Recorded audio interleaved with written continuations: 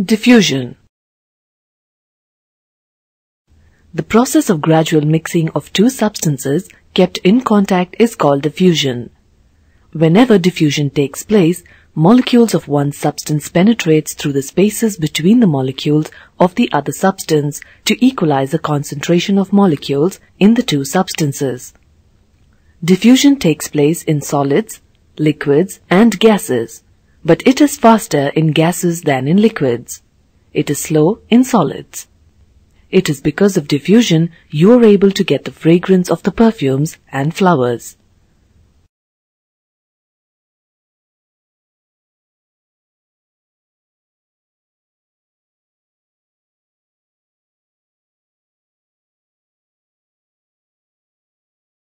Diffusion of a solid into a liquid.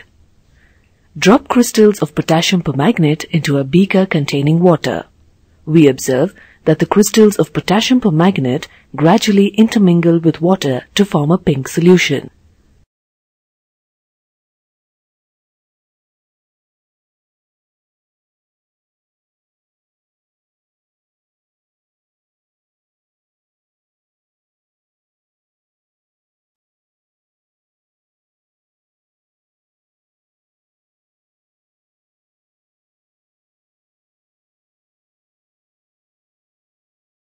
Diffusion of a liquid into a liquid. Take some saturated solution of copper sulfate in a tall beaker. Allow it to settle. With the help of a pipette, add some water to the solution of copper sulfate in such a way that water flows along the side of the beaker and forms a separate layer above the solution of copper sulfate. Cover the beaker and leave it undisturbed. Initially, water floats on top of the copper sulfate solution as it is less dense. After a few hours, we see that the blue copper sulfate solution becomes pale blue in color. The color becomes pale blue as there is an intermingling of water molecules with the molecules of copper sulfate solution.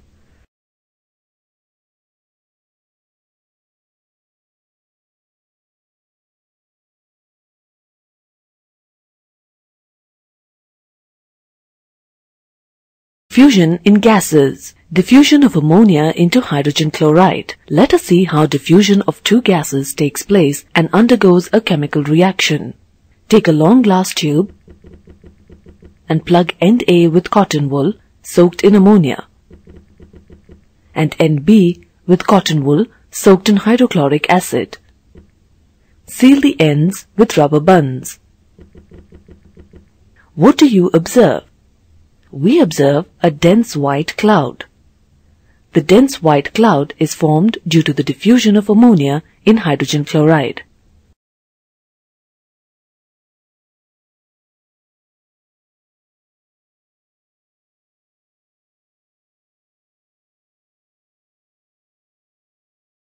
Diffusion of bromine into air. Arrange gas jars containing bromine and air as shown here. Remove the cover plate. What do you observe? The brown-colored bromine gas rapidly spreads into the jar containing air to produce a uniform bromine air mixture of pale brown color.